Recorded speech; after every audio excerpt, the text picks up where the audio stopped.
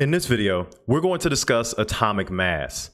Now, you're already familiar with atomic mass from investigating the periodic table. So we've looked at atomic mass as this entry on the periodic table. If we take a look at this example for carbon, right? We said that this is the atomic mass, that this C represented the chemical symbol, and that the 6 up top was the atomic number. Now, on their face, on the surface, the atomic number and chemical symbol are pretty easy to understand. The chemical symbol is just the identifier we give for that particular element. Atomic number is your number of protons, exactly. Now, the atomic mass actually has a little bit more nuance to it. When I first introduced it, we basically said that this was the weight of an atom of a particular element, but like I said, it's a little bit more complicated than that. In the last video, we talked about the idea of counting by weighing. We used the example of pouring out a certain mass of almonds to get to 800 almonds. And we used the average of 0.6 grams per almond as the weight of each almond. Now, does that mean that every single almond that you pick out of the bag is going to be 0.6 grams? No, of course not. That's the average weight of the almonds. And the atomic mass serves a similar function here. This is the average weight of a carbon atom based on their natural occurrence in nature, right? So let's talk about this a little bit and kind of stick with this carbon example. So there are 3 naturally occurring isotopes of carbon.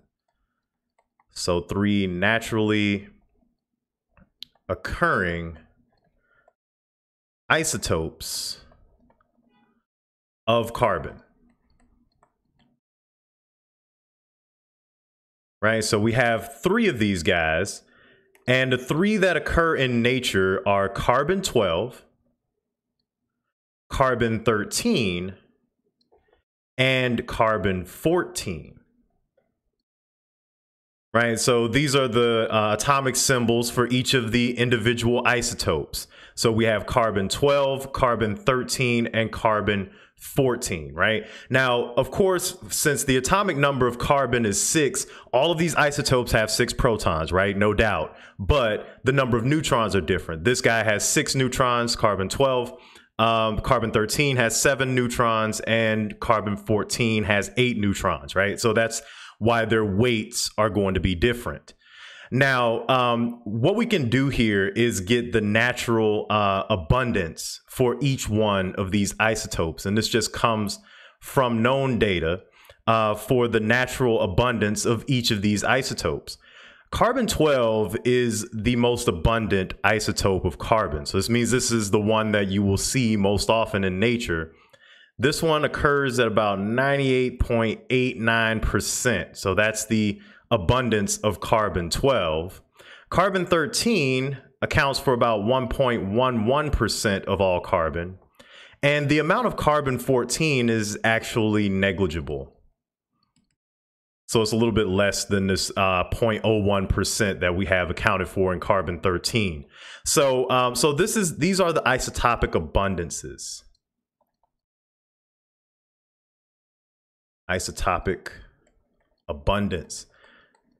And so this just basically tells you the likelihood, if you were to be able to, you know, like you could with a single almond, if you could pick out a single individual carbon atom, obviously it's overwhelmingly likely that that's going to be carbon-12, but not 100%. Some of those are going to be carbon-13, and a negligible amount would be carbon-14, right? So this is the abundance of carbon in nature. And what the atomic mass number does, what the atomic mass does is tries to get a, you know, more or less an average based on the isotopic abundance.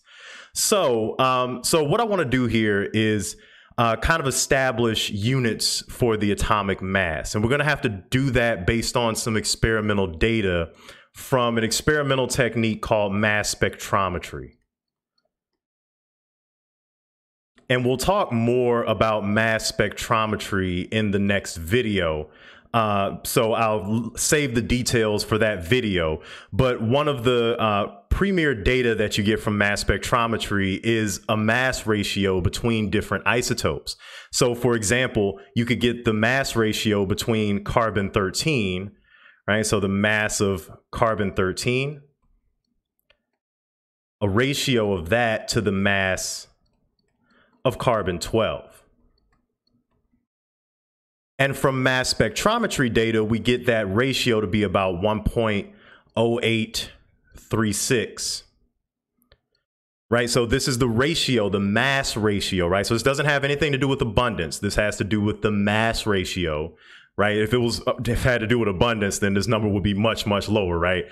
So the mass ratio between these two is 1.0836. So what that tells us is that carbon-13 is a little bit heavier than carbon-12. Right? So what we can do here is do a little algebra with this expression to isolate the mass of carbon-13. So that'll be 1.0836, this ratio, times the mass of carbon-12.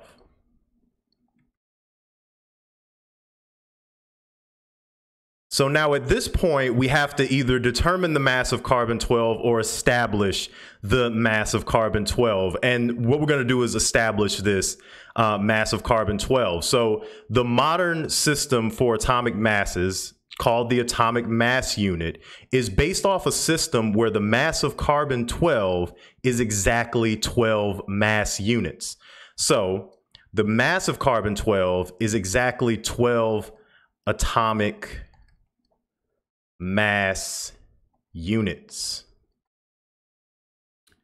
right? So we can actually plug that in here. So we got 1.0836 times 12 AMU. So that's the abbreviation for atomic mass units, and that's the modern unit that we use for atomic masses. Now we'll talk more detail about this in the coming videos and kind of establish a more explicit unit for atomic mass units. But for now, just know that this is, you can write AMU. This is our system for atomic masses. So when you do the multiplication, you get the mass of carbon-13 is about 13.0032 AMU. So close to 13, but not exactly 13. In fact, carbon-12 is going to be, really the only isotope that's going to be a whole number like this. Every other mass of most other isotopes are going to be some sort of decimal that's close to this number that we usually put in a superscript, right? So that gives us the mass of carbon-13. So now the question is, how do we get the atomic mass, right? So how do we calculate atomic mass? We have everything we need for it now. So I should say we have everything we need, knowing that the mass of carbon-14 is negligible and won't really have to factor into our calculation, right? We know we're going to need this mass of carbon-13, right? We know the mass of carbon-12 is going to be exactly 12 atomic mass units. So to calculate the atomic mass of carbon, right? So I'll just write this as carbon, right? So for the atomic mass of carbon, what we're going to have to do is multiply the atomic mass of each of the contributions times their isotopic abundance, right? So the abundance for carbon-12 is 98.89. What we want to do is turn that percentage into a decimal, right? All you have to do there is just, divide by 100 or move the decimal place two places to the left.